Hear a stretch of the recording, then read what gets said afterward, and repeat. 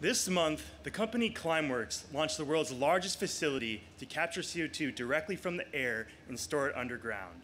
It removes CO2 80 times faster than its predecessor for a total annual capacity of 4,000 tons. While this is a truly commendable feat, the US has emitted that much CO2 since the start of my talk. So, there's a long road ahead to net zero carbon emissions. Recent reports by professional agencies like the National Academies and IPCC have demonstrated that we need to hit gigaton scale, that is billions of tons of CO2 removal by mid-century. Here in the Clean Energy Conversions Lab at Penn, we're working to make that happen. Now, to put this challenge into perspective, if we were to build a facility like the one I mentioned earlier, every single day, it would take on the order of 1,000 years to get to gigaton scale, and we only have 30. Therefore, it is essential that we accelerate carbon removal approaches.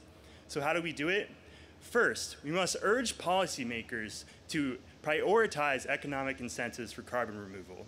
In the US, there are credits for capturing carbon, which have been gradually increasing over time, and that's great. But it would be better if the credits started higher to encourage deployment now and then declined over time as costs come down through learning and economies of scale.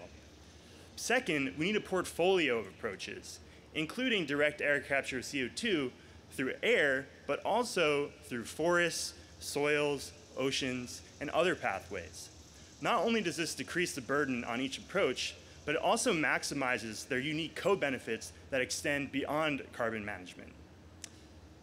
When the pandemic emerged, no vaccines for any strain of coronavirus had ever been produced. 2 years later, 6 billion doses have been administered. Our species is not new to crises that seem impossible to solve. If we follow the science and leverage public resources, we can make the impossible possible.